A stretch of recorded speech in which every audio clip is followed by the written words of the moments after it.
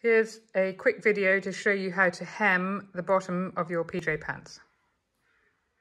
First, turn them inside out with the label uppermost. Fold them in half so the label is on the inside and find the crotch. Then take it to your ironing board. Lay your pajama pants out on the ironing board with the straight side on your side and the crotch side away from you like this. Then get your tape measure and measure from the crotch down to the length that you want.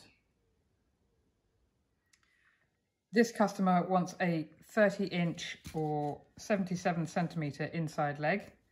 So I'm going to measure it 1.5 inches or 4 centimetres longer than the required measurement, which is going to be here. Mark with this is a tailor's chalk pen, but you can do it with a biro or whatever you like. Use a straight edge and make sure the line is parallel with the bottom of the pyjamas. Cut through both legs at once along the chalk line. Right, now turn a centimetre, half a centimetre over the top. You don't have to use a ruler for this. I always do it by eye. You get used to it, but it's not difficult. It doesn't matter if you're not exact. So turn over about a centimetre and press it. It should end up being the same on both sides. And then you turn it over again, slightly bigger. So you end up with 1.5 inches or 4 centimetres turned over inside the seam. Same on both sides. The pressing is the important bit. And then you do the same with the other leg. Here are the ends, the trouser ends ready to sew.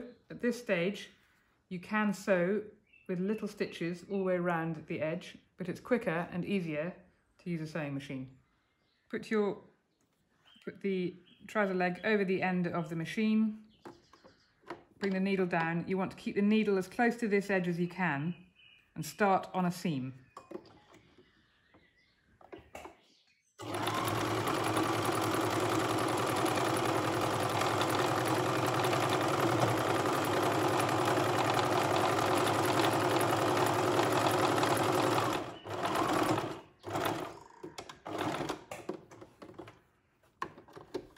Trim off the ends.